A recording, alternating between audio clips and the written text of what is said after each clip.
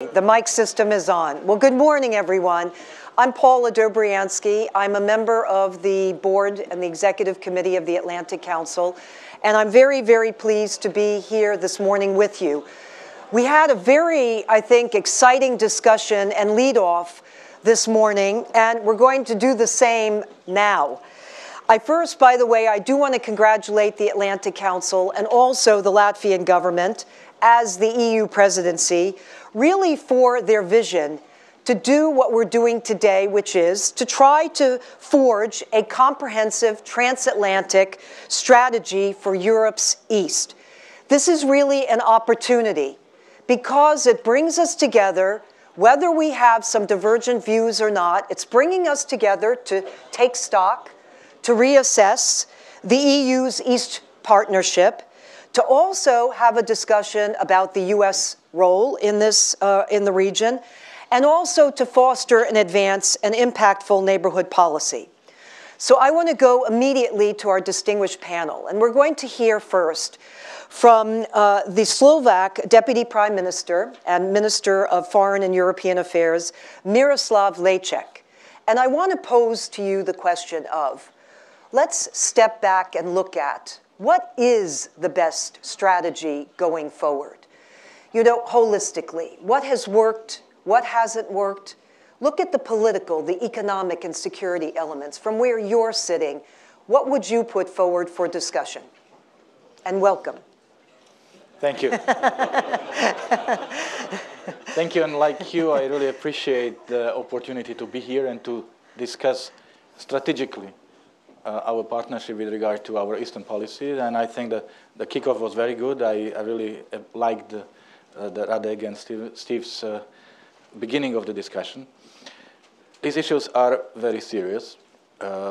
We are challenged by the way that we did not expect, and we, as of today, are unable and not prepared to respond accordingly.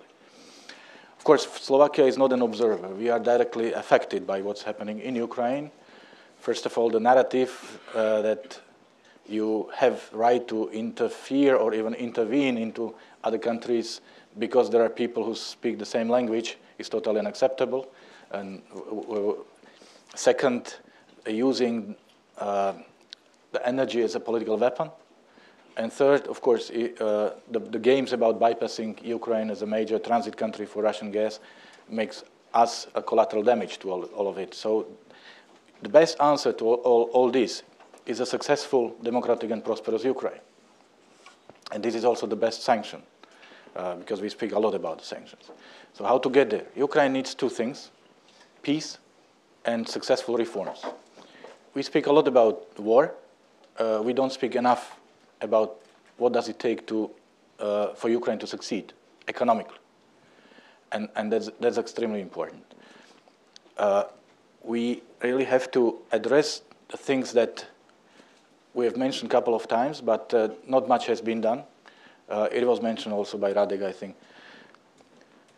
Address the issue of corruption, the issue of de-oligarchization in Ukraine. We need to have an inclusive dialogue with regions. And of course, we need national ownership of all these processes. I'd like to see more active, more visible role of the European Union in these processes. Someone who is directly responsible for day-to-day communication with the Ukrainian government. Because we must not allow Ukraine to fail. If Ukraine fails, we have failed. We don't want to fail. Second, on Russia, I am not repeating what has been said already. Of course, the behavior is unacceptable. But apart from being critical to Russia's action, we should also analyze what we have done wrong. And there are mistakes we've committed. First of all, we ignored the signals. I mean, Russia made no secrets of their plans, intentions, and we chose to ignore it. I mean, Russia switched its attitude towards Eastern Partnership from neutral to negative. And there were signals such as Armenia's swap of sides or change of positions. And we did very little. Mr. President Putin's speech at Valdai Club, again, outlined very clearly how he sees the world. And what we need is our vision and our strategy. Some people say that this is the beginning of a new era. They call it post-Cold War era. So I would like also this discussion to help us to formulate how we see this new era, how we see Russia's place in this era, how we see our place and role in this era, and most importantly, what are we going to do to get there and to play the role we want to play in this situation. And for this, with this I conclude, we need to, first, serious analysis of the situation. Second, of our actions. We need to switch from reactive to proactive mood, because we have been thinking about what's in Mr. Putin's head, but we keep reacting to the developments, to the events. We don't set the agenda. And this should change. And my humble suggestion to is, first, hard security. That means thorough implementation of our commitments from Wales. Second, strong economic partnership, transatlantic partnership. TTIP, of course, is the best answer, an ambitious TTIP. Third, and that's probably the most important, our support to our partners to the south and to the east, those who are willing to join the world of values on which our communities are built. Keep the EU enlargement policy alive. Keep NATO open door policy alive. Use the incoming Riga summit as an opportunity to make loud and clear what's the perspective for our Eastern partners, what comes after association agreements, DCFTA. There has to be a vision beyond these agreements and visa liberalization. So this is the moment when we should speak out about this. And the last point, of course, let's be serious with our values. I mean, let's not speak about our values, but let's demonstrate that we respect our values in our lives and in our actions. Thank you. I want to come back to you, and I will after we each have a chance, our panelists each have a chance to respond to some questions. But I especially want to come back to you because I think one of the challenges is the fact that there's a process that some are questioning whether it takes too long, it puts countries in a kind of a gray zone, and it's problematic, but we'll come back to it. Let me welcome the Georgian Foreign Minister, Her Excellency Tamar Beruchashvili. And I wanted to ask you particularly about Georgia, because where you're sitting, Georgia has expressed very clearly its desire to be part of European institutions, and you've stated it very clearly. So in this context, how does the East Partnership, how has it helped you or not? So thank you very much. First of all, thank you very much for Atlantic Council for excellent cooperation and opportunity to speak here in front of such a distinguished audience. And I would like to also congratulate Latvian presidency and our dear friend Edgars for this opportunity to bring together the dialogue about very important issues today about forging transatlantic partnership for the Europe's East. So I hope the Latvian presidency will be successful to meet some of the important goals of our priorities. So as it was mentioned already, today we are witnessing collapse of international order and fundamental principles of European security architecture. The geopolitics, unfortunately, is back, and we need to be equally vigilant, vigorous, and visionary. For us, for Georgia, this is, first of all, competition of values. In this context, we see guarantee of our secure and stable democratic development in fostering European and Euro-Atlantic integration. For Georgia, this is a national idea and civilizational choice that enjoys support of the wider population and political elite, and that makes Georgia unique among Eastern Partnership countries. So last year was very important for us. As it was said, we signed association agreement, including the CFTA, which was indeed historic moment for Georgia. And definitely we want to stress that this is not the end goal of our cooperation with the European Union. On the NATO side, we obtained in World Summit the substantial package, NATO-Georgia. Of course, the map would be more desirable and we believe well-deserved, but still we believe the substantial package will help Georgia to make further steps towards our goal, NATO membership. So, and now implementation is a key.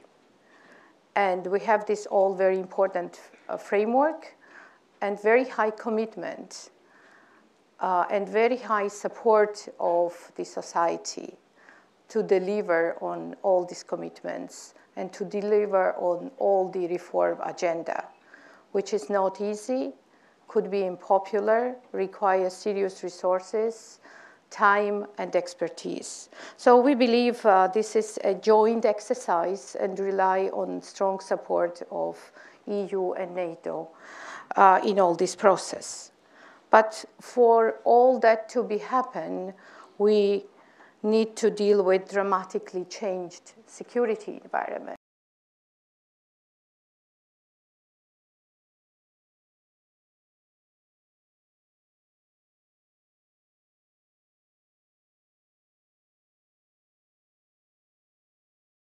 Agreement for more deep integration with occupation regime in Sukhumi.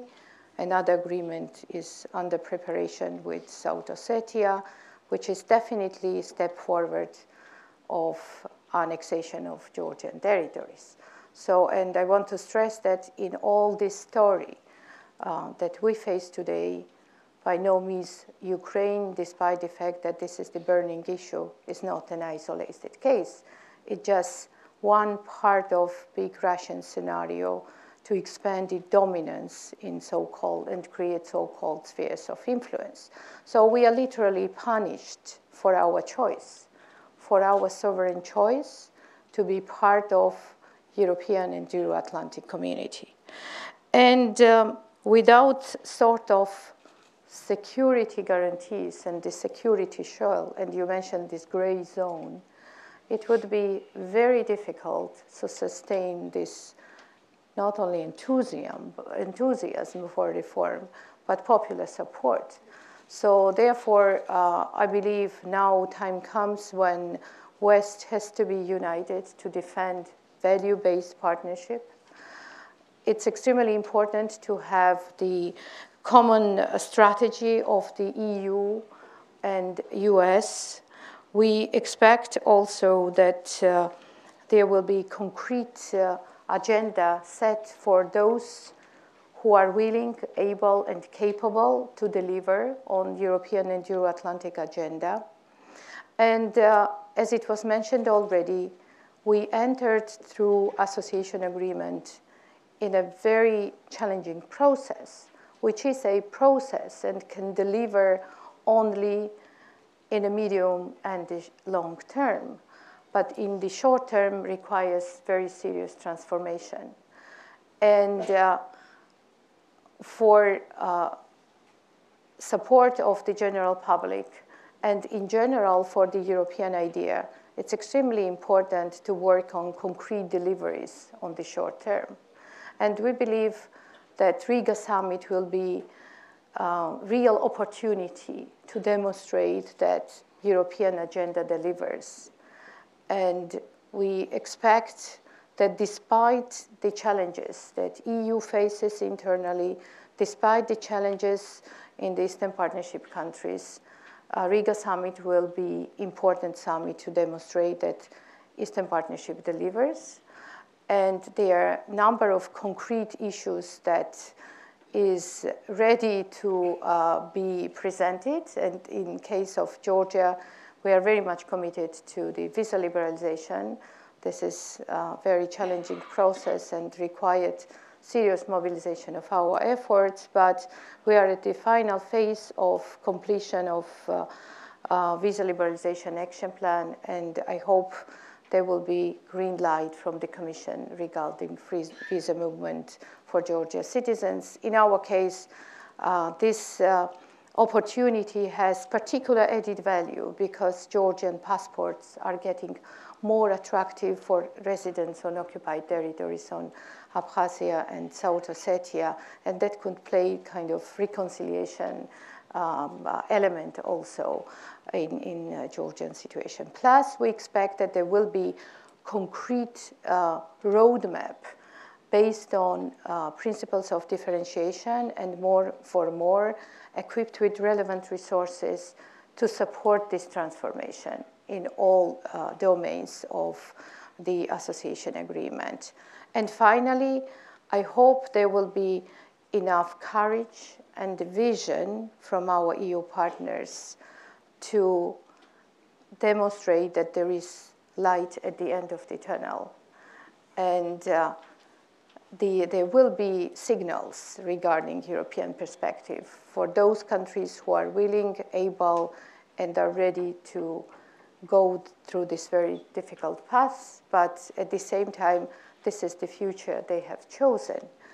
So I believe that will be well understood because we are not talking about membership tomorrow. We know we are not ready and Europe is not ready. But sending this signal will be absolutely important for domestic and international purpose and mobilize further efforts for reform. And that will be signal also for those who don't believe that European project can deliver today. Right. Thank you very much, Foreign Minister, for your very, very clear statement. I think you've given us a very precise indication of where Georgia stands. I want to welcome Ukraine's Deputy Foreign Minister, Vadym Prystayko. And, you know, I want to pick up on what the Georgian minister put forward. She mentioned the Riga summit and some expectations. Ukraine, I think, has been very clear in terms of what its needs and desires are.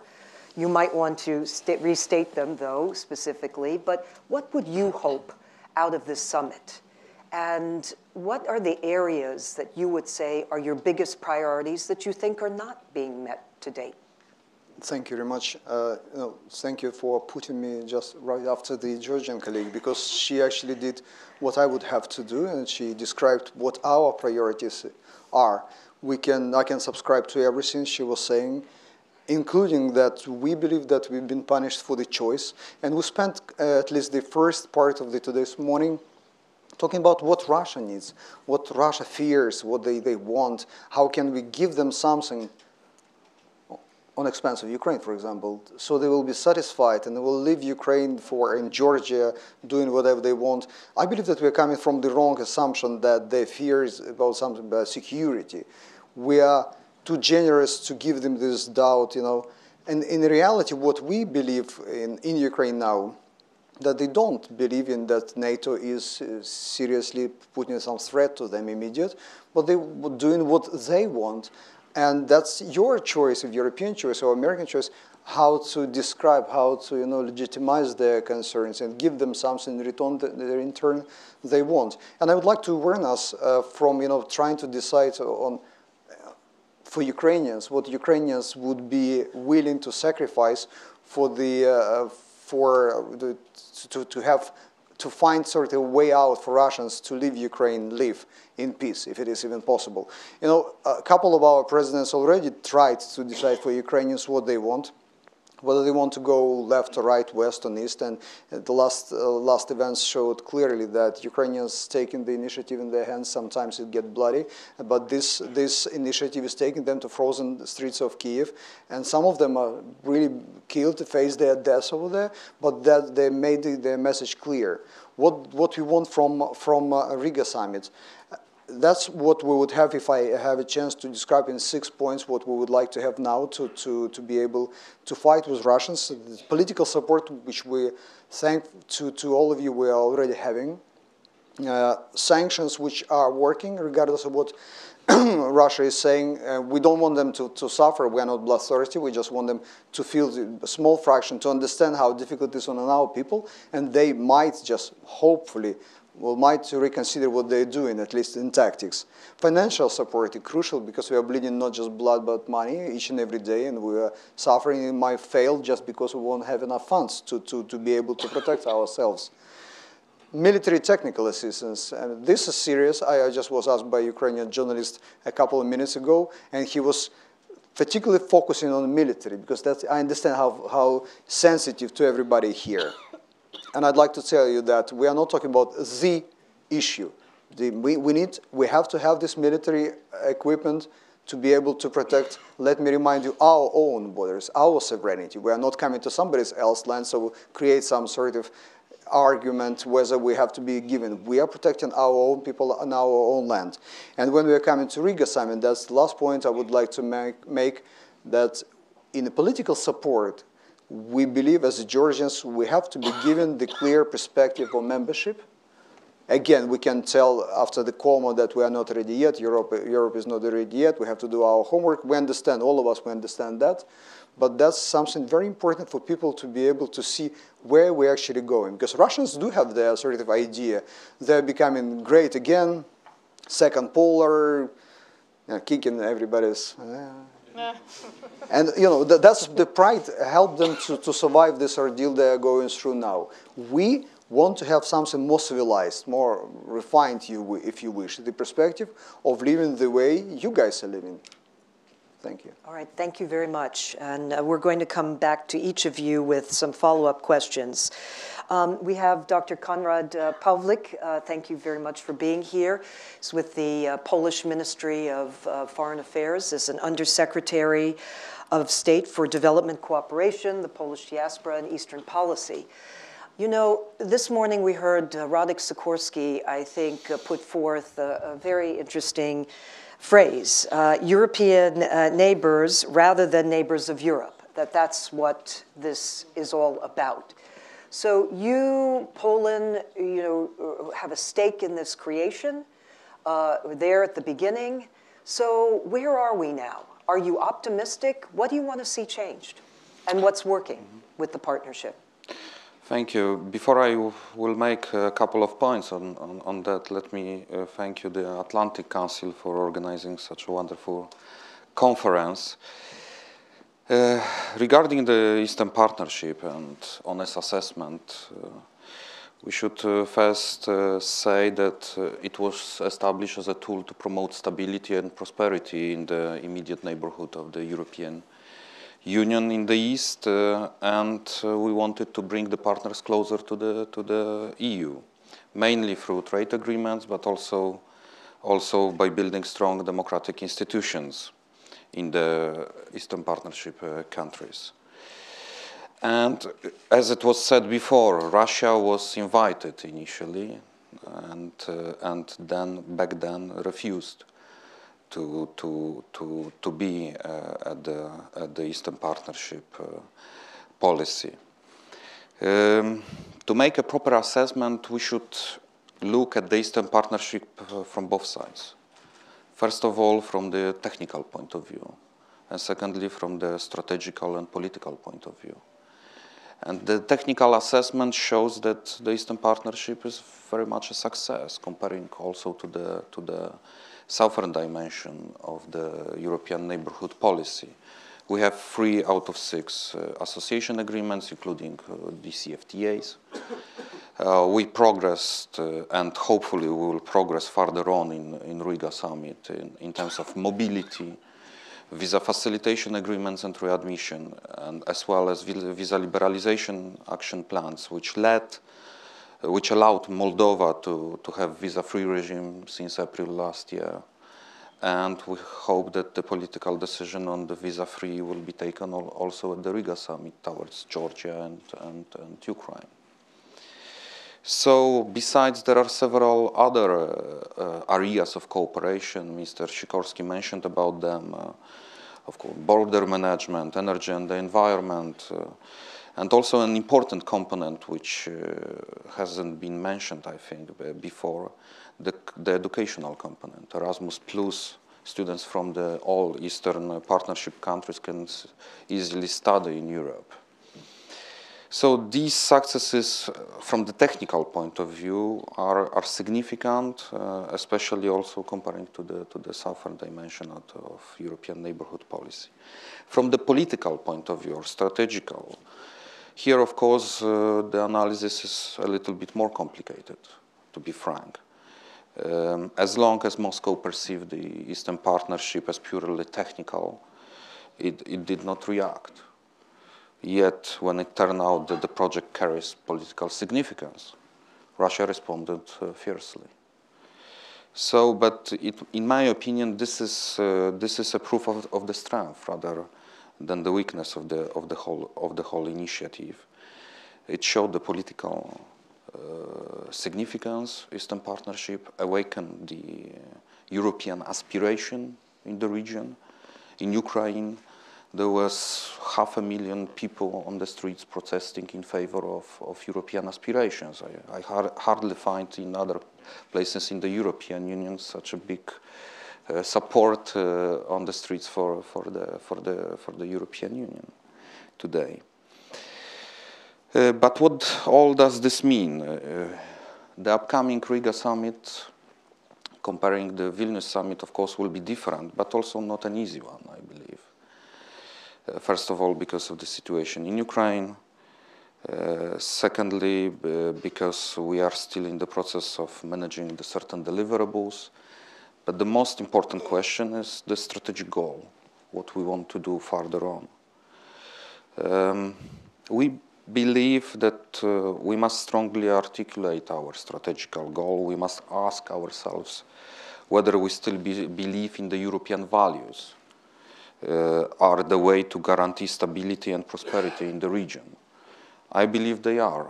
They are guaranteeing this stability and prosperity in the region, something what was of the origin of creating Eastern Partnership policy. I think we should also reconfirm our commitment to assist to those countries which conduct reforms based on the more for more principles. And the third important point, which has been already to some extent mentioned, I think, by the Latvian foreign minister, was the issue of differentiation within the Eastern Partnership. On one hand, we have three frontrunners, but the other three consider cooperation with the EU as just one of the vectors, not the primary one in their multidimensional foreign policy. So we believe we also have something to offer to Belarus, Armenia, or Azerbaijan. It's people's mobility, sector-to-sector cooperation, common aviation areas, cooperation in the field of energy, etc. So these are all areas where our engagement can and should be mutually beneficial. And one more thing is, of course, the issue of propaganda, Russian propaganda, which we also discussed to some extent before. We believe that, of course, there should be response for the Russian propaganda. The proposal made by the Latvian presidency to organize on the margins of Riga summit, the first forum on media, we find very, very useful, and we're gonna support that. We believe we should create and work on the certain media platform which could be not a counter-propaganda in the Eastern Partnership countries, but rather an alternative source of information that is missing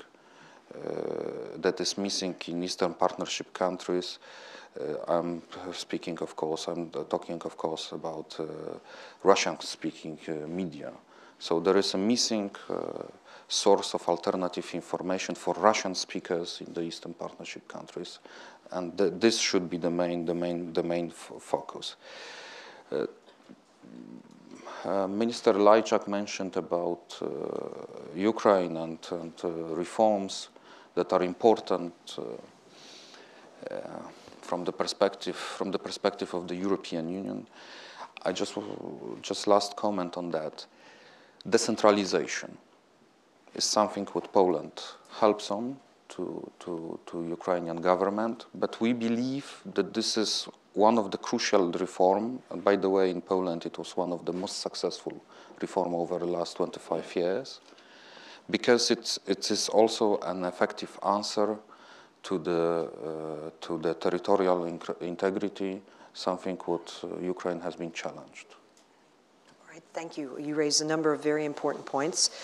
Now we will hear from Dr. Samad Seyidov, Azerbaijan's chairman of the International and Interparliamentary Relations Committee. And I think as being the last, at least in the first opening comments, you have an interesting position where you're sitting. And so take it from where Azerbaijan is sitting and, you know, looking east, looking west, and how you see this partnership working effectively. And you might want to add in a word, particularly about energy and energy issues in this mix. First of all, thank you very much for inviting me and having me today. It's a really great honor to be together with friends and colleagues. And actually, my friends make my life very easy because majority of the questions and challenges they covered during their own presentation. But frankly speaking, being a representative of Azerbaijan, I want to say that starting from early today discussions, I can see that, you know, within the Eastern Partnership program, everything is going well.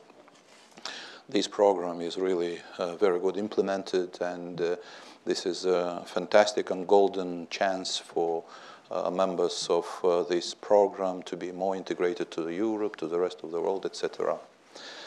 But at the same time, we see how difficult the real life is, how situation is deteriorating, and we are here in order to find the way out from this very difficult situation. And believe me, if we are not able to understand that not only other side, but Eastern Partnership Program made mistakes, shortcomings, and some difficult issues, we are not able to see the future if we are not able to analyze the past.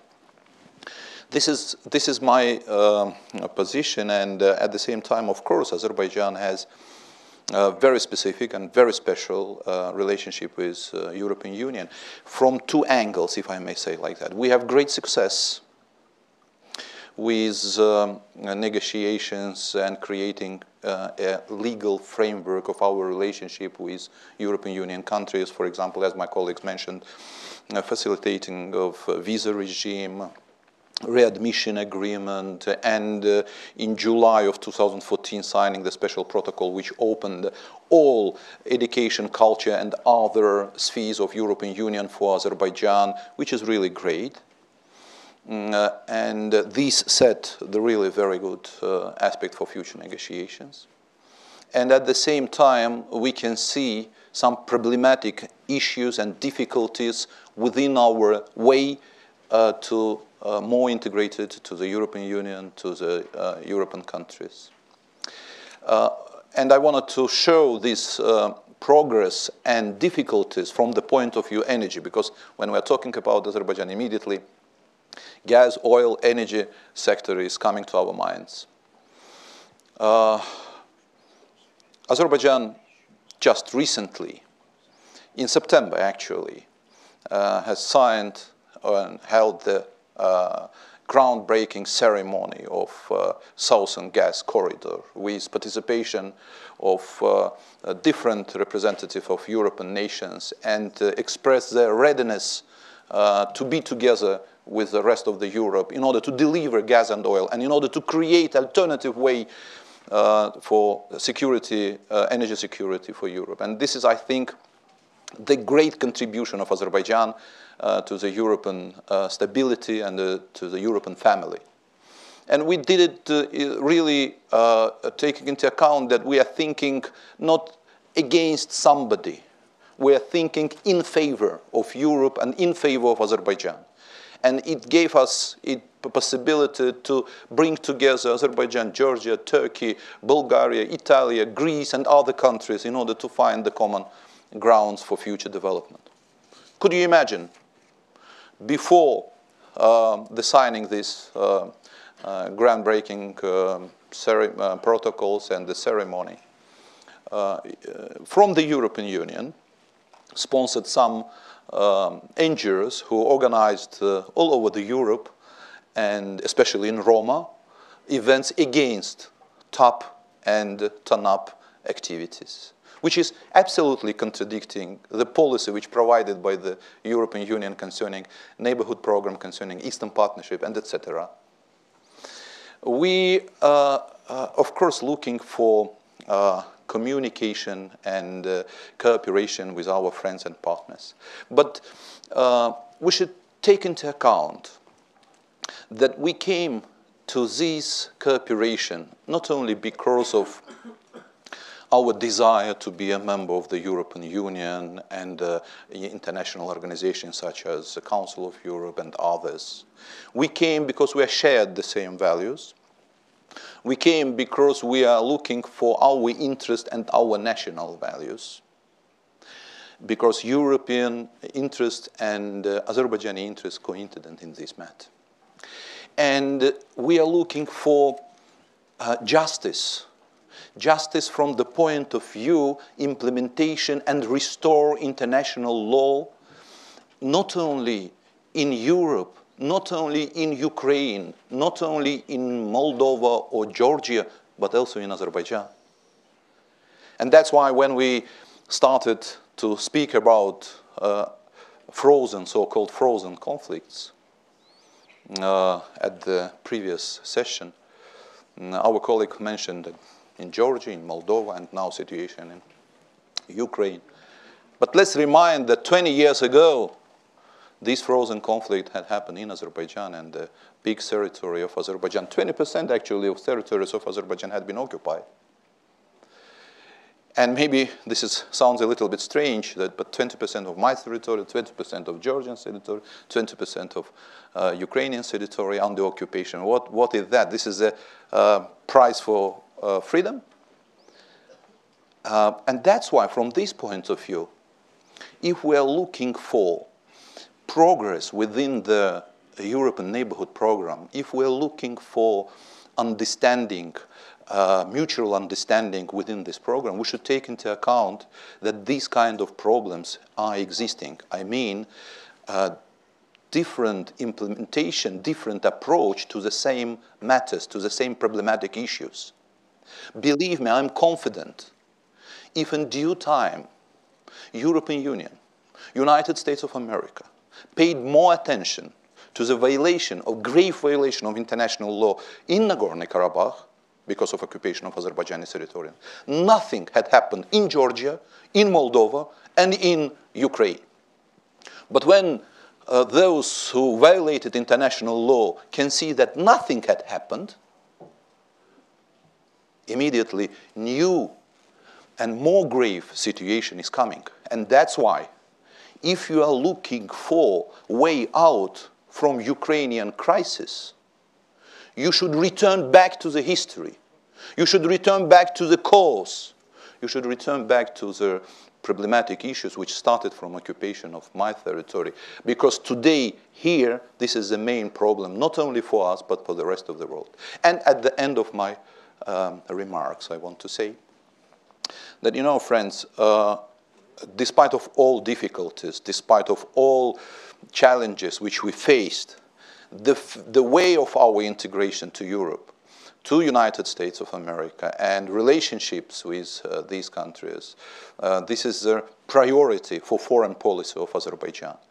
And, you know, sometimes we can see that somebody, my friend just mentioned about that, some circles, in order to create obstacles for Europe, for neighborhood programs, creating bad image of the countries who are doing their best in order to be together with civilized world, in order to withdraw these countries, these policies from the agenda. I hope that this Atlantic Council meeting will help us, especially for Azerbaijan, to understand that not only black and white are existing, not only we should think with the language of sanctions, but much more better to help countries, to invest to countries, to do their best in order to bring the projects which are so important to the rest of the Europe to the agenda and to create new, peaceful, and very acceptable Europe. Thank you very much. Thank you. As we follow up, I hope we go back to the title of this panel, which is very specifically toward a Europe whole and free. So I want to come back to you, Prime Minister, if I may, on what's the right balance. In your own comments, in your opening comments, the issue is what's the right balance of reform and at the same time, the importance of reform in a number of these countries, but at the same time, the incentive to be part of the community, not, as I used the term before, in a gray zone. How do you achieve that? Do we need to redefine some of the terms here? I don't think so. We just have to respect our own priorities and our own rules of the game, which is not happening right now, and I'm not happy about it. I mean, speaking about NATO, open door policy, in Chicago we said the next summit should be enlargement summit. There was no enlargement in Wales. Speaking about European Union, you know that the new president of the European Commission made a statement that next 5 years there will be no EU enlargement. So what message are we sending to our public? What message are we sending to the people in the countries that want to join our vision of Europe whole and free? And it looks like we are offering these countries for some sort of political horse trading. Mm-hmm. So we have to be credible. And we should not be afraid of the processes we established, and we are in control. And obviously, first of all, you cannot deny any European country the chance to apply for joining European Union, because this would go against the treaties. Second, as I said, we own the process. We decide on the dynamics, and the process is based on conditionality. The homework must be done, and this is the reforms that... But let me push you one bit. How do you get from here to there? I mean, your answer is very clear. Yes. But how does one make that realized? What's the impetus? Stop blocking the process. Open the process and let the countries prove that they can accept our rules, they can change themselves, they can reform themselves, they can reach the standards that will make it possible for them to join both the European Union and NATO. And when they are compatible, they are operational, then there is no reason to say no. And we are those who are judging the process, and we are those who are saying whether enough has been done or not. So there is absolutely... So it's got to be political leadership and political will. Exactly. And I think we are powerful and strong when we are consistent, which we are not right now. Do others have comments on that or any different viewpoints or points to add? So Please. I would add the short comment that this is exactly our expectation, that we want to see Eastern Partnership based in the light of current challenges, more strategic than bureaucratic. That would be also, that would create more momentum and opportunities to follow all the principles that been declared at the very beginning. I even don't like the title, the Eastern Partnership Initiative. That should not be initiative. It's the right time to have it full-fledged policy of the European Union. So, if that will be managed and a strategic approach will be the core of Eastern Partnership, the principles would generate approaches that give possibility to all individual partners to find their own places, because all these multi-speed developments in the Eastern Partnership already generated, as it was said, 3/4 runners with association agreement, but this is extremely important for the EU to find relevant modalities for other trees as well. All right. With your permission, and I would like to add to my colleagues' ideas that if we're thinking about the future, positive future, of the Eastern Partnership program, we should at the same time, we should do our best in order to withdraw so-called double standards, so-called double vision, which unfortunately existing within the Europe. With one hand, they are promoting countries to come closer. With another hand, they are doing their job in a different way. From one hand, they are talking about the tolerance and multiculturalism, and from another side, we can see intolerance and unacceptance of the different point of view. And from this point of view, I think if we are talking about the future, we should restore the core value of the Eastern Partnership program, diversity. We should return back that countries should be diversitive in order to be united. Let me ask Dr. Pawlik the question about a moral narrative, because in your own comments, you talked a bit about that, about the importance of values. Are we not doing enough in having a moral narrative here? We know that on March 18 of last year, when Vladimir Putin spoke before the parliament, the Russian parliament, he drew a line about values and saying that these are not our values any longer. Address that, the question of how do we reinforce our values? Because I've heard all of you say, and you in particular, that it matters. And then how do you deal with Russia in that regard? Well, the values are the key issue and roots of the European Union, and something what is the main issue in our dialogue with the Eastern partners. But some say there's a complacency. So how do you go beyond that complacency? And it translates itself into actions, not just words. Yes, well, the part of the Eastern Partnership is the dialogue within the civil society and aspects of human rights. This is one of the important components, even of one of the platform of cooperation with Eastern Partnership countries. This is one of the fourth platform. So important pillar of the relations between European Union and all the partners. If you ask what are the instruments of that, of course there are several instruments how we can promote our values, how we can convince to certain values, how we can reassure that they are respected.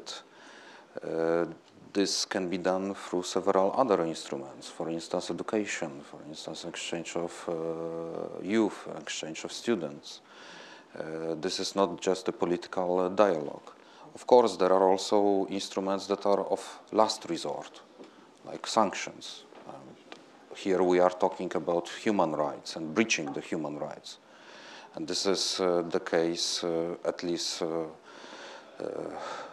for already some years with Belarus, and that we have political prisoners, but there are also sanctions that are response for breaching human rights and fundamental rights in relation to the freedom of speech, in relation to the free elections, and etc.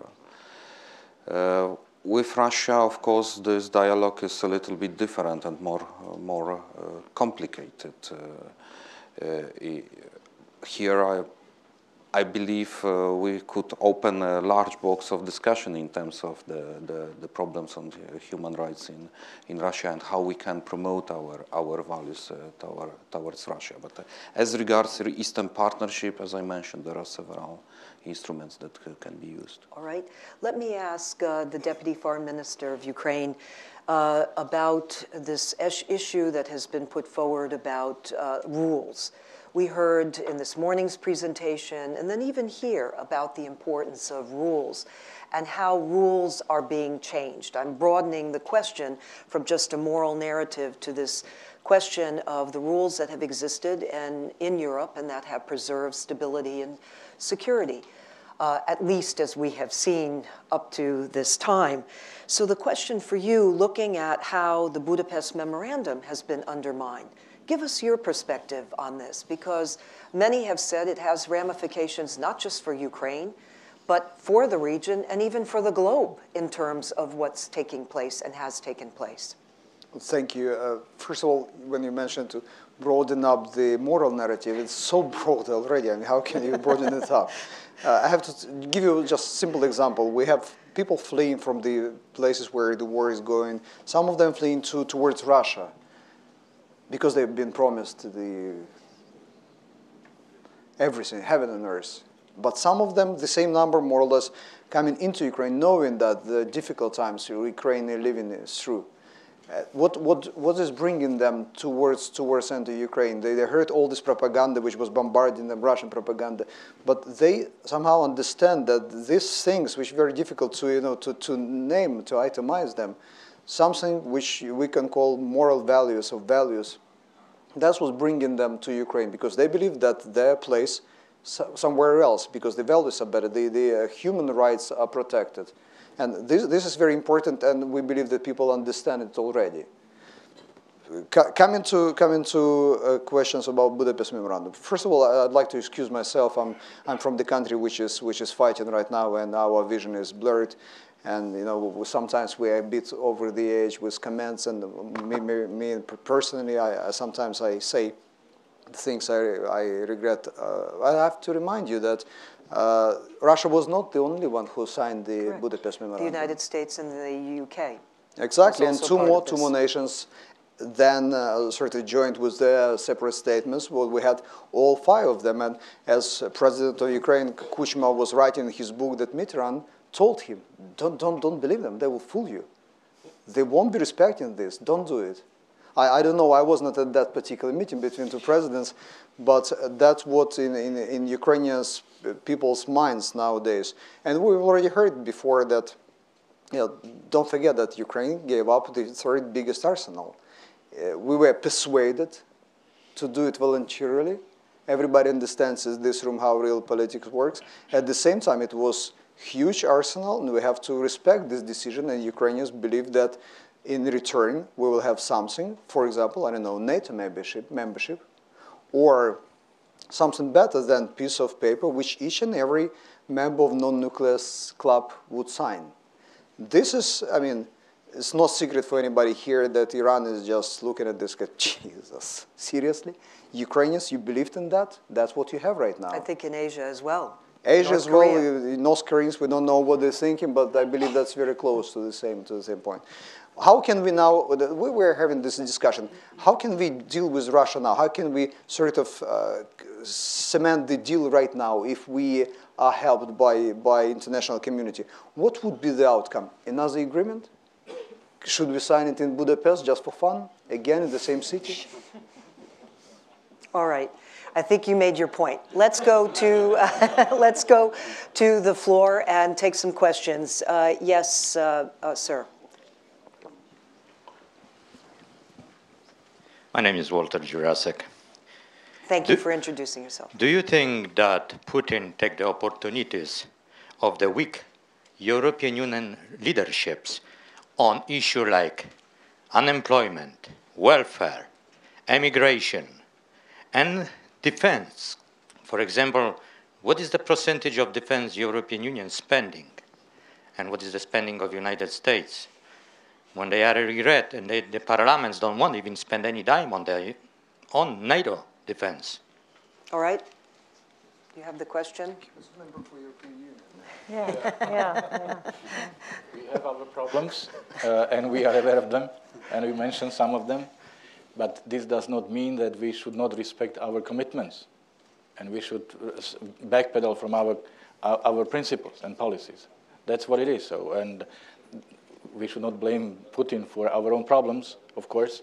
I really believe that, and I always try to begin with what have we done wrong, rather than blaming the others. And that's what I try to address also in my introductory remarks. And I think you did. I think the gentleman right there, you have a question? And then we'll come up over here. We'll get you two here. Thank you very if you'll much. Introduce yourself, Chris please. Walker at the National Endowment for Democracy. Thank you for a very interesting discussion. The title of this panel is Toward a Europe Whole and Free, and I think all of the panelists properly emphasized how the values and standards that are so important for the European community and the transatlantic community need to be reinvigorated and focused on. And Mr. Seyidov made a point of saying that Azerbaijan shares the same values as the European Union, but in some very key ways this is contradicted by facts on the ground in Azerbaijan, where there's a fierce crackdown on free media. Radio Free Europe, Radio Free Liberties, Azerbaijani service has just been closed. Civil society is undergoing a massive crackdown.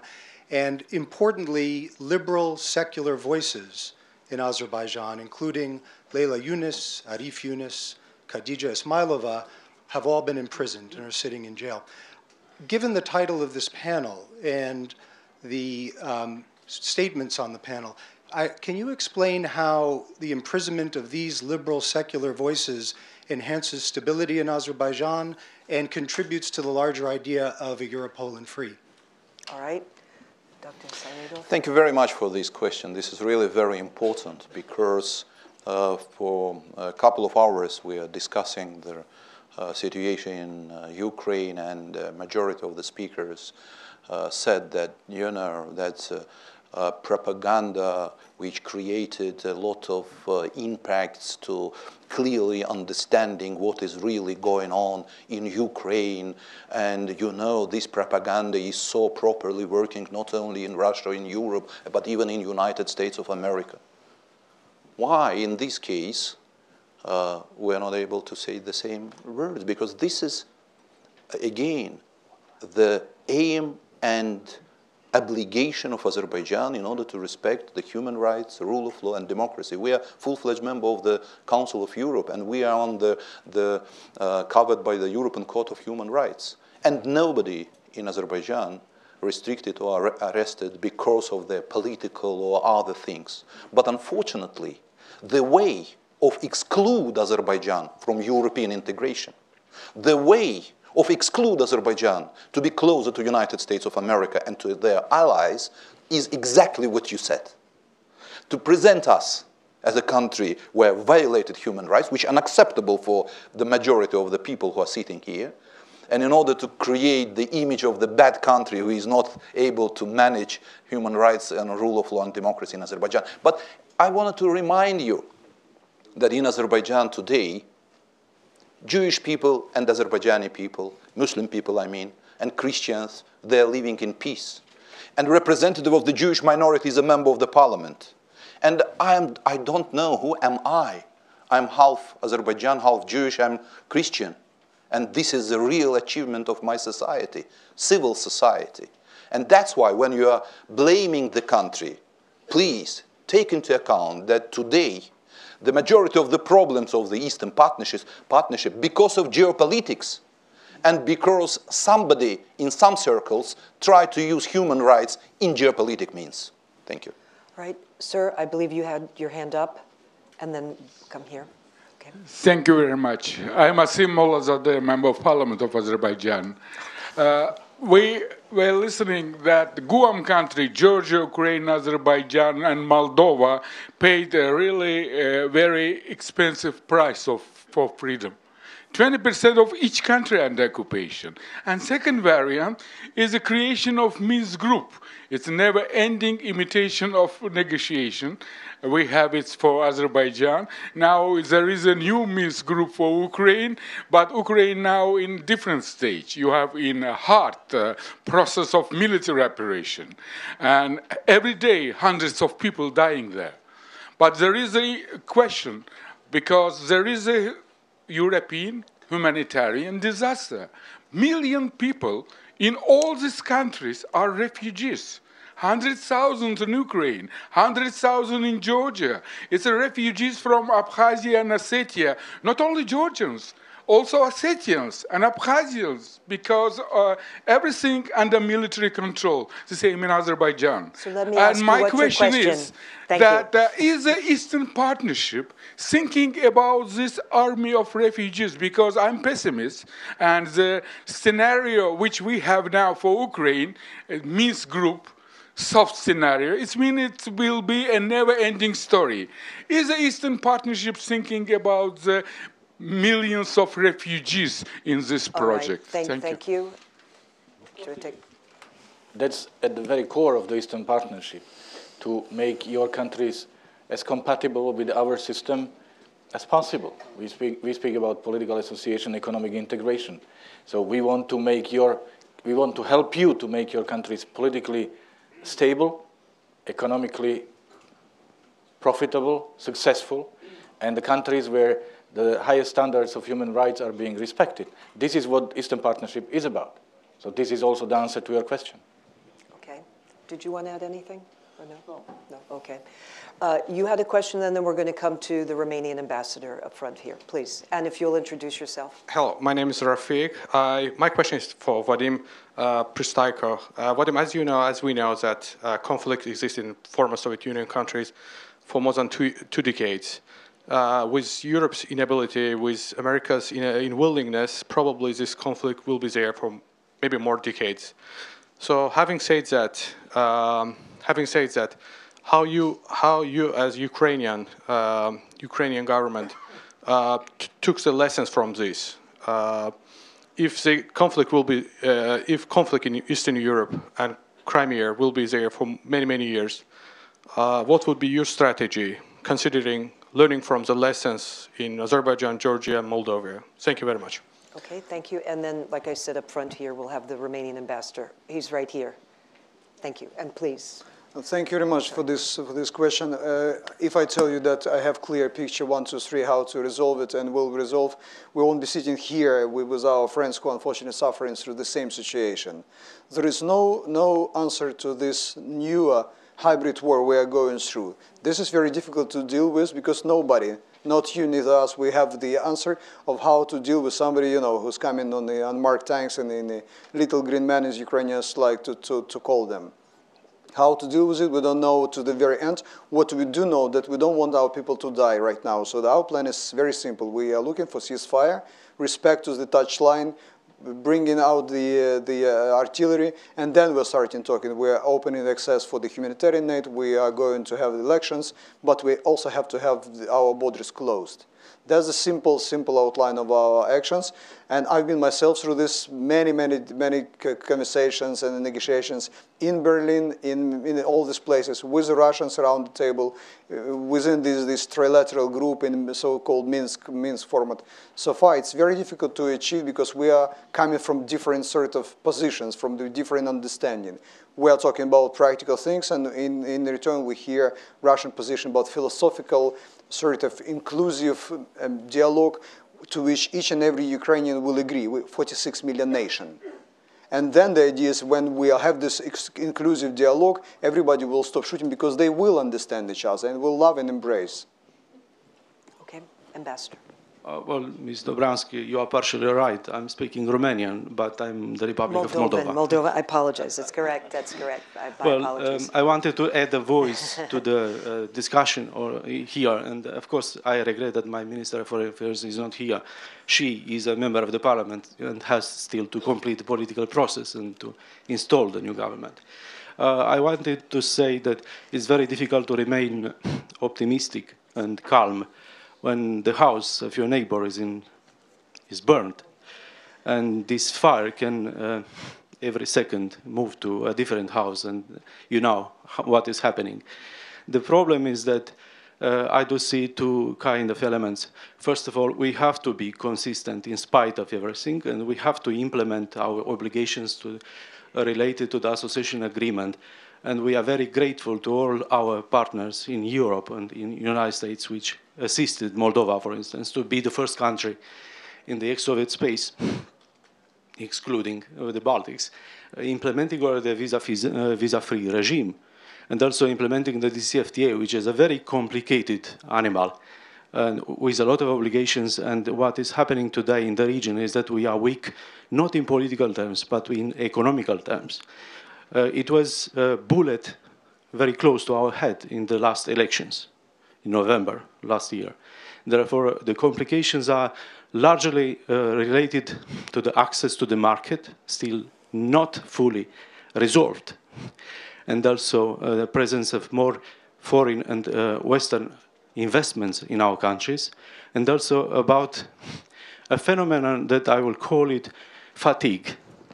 the West should fight back its own fatigue. And this is part of the narrative that we very much need. Without solving and settling and sorting out this issue, it's very difficult to make the Eastern neighbors more confident in our future and our destiny and our civilizational choice that has been put out by the Minister of Georgia. And finally, I have a question and a short phrase. If the Riga summit will exclude from the agenda any kind of discussions about the perspective for accession to our countries, it will be a strategical mistake. And it will be also a part of the narrative that Russia is expecting from the European Union. And in spite of everything, in spite of the troubles and the strategical confusions sometimes, Riga summit should make a step, an important step in order to formulate a strategy for us. And the strategy is no way outside of the accession process. And when speaking about values, you cannot leave people freezing outside of your house. You have to make a place for them. And this is the accession, the one accession. One question to you is, how do you see from your own perspectives, country experiences, the update, upkeep, upgrade of the Eastern Partnership after everything is happening in Ukraine and in Moldova and in Georgia? Because the concept should make through some changes, I believe. Thank you. All right, and my apologies. I obviously needed to have my glasses on. You'd like to respond to that? Thank you very much. If you pass the mic, excuse me, could you pass the mic? We're going to have the Armenian ambassador who will say a word. Thank you very much for our colleague from Moldova. We are from the same family, and we're always supportive to each other. You have mentioned the Riga summit, which is really very, very important. And we are talking today about the strategy which should be presented during the Riga summit. I don't know, maybe Riga summit will be a very important meeting, or maybe just ordinary discussions about the future of the Eastern Partnership. But from my point of view, very important not to create Berlin Wall in the brains of those who are taking part in this program. And from the perspective of Azerbaijan, I want to say, for example, in February 12th, all European country leaders, Georgia, Turkey, and Greece, Bulgaria, and others, they're coming to Azerbaijan together with those who are taking part in the building of the pipeline, TAP and TANAP, in order to create the links within the Europe. But at the same time, we're doing our best in order to withdraw hostility from the agenda. If Riga summit will create more negative attitudes within the European family, that will be beginning of the end. If some horizons will open during the Riga summit, believe me, everything in Europe family will be okay. Thank you. Let me ask would you like to make a comment on that? Yeah, short Please. comment on the comments made by Ambassador of Moldova. Let me just say about European perspective. I fully share the opinion. I mean, the Riga summit should mention clearly about European perspective towards these countries, especially that have signed association agreement. To some extent, it has been already mentioned towards Ukraine. Last year, at the Council conclusions, it said that that signature of association agreement is not the final goal in the relations with the European Union. So it is already a certain political declaration. And we hope it could be replicated towards other partners. You also mentioned the importance of reforms and what will be afterwards. I have to say one important thing. First of all, Moldova, and congratulations with that. You have basically achieved all things that were in this technical basket. Conclusion of association agreement, aviation agreement, and visa liberalization action plan.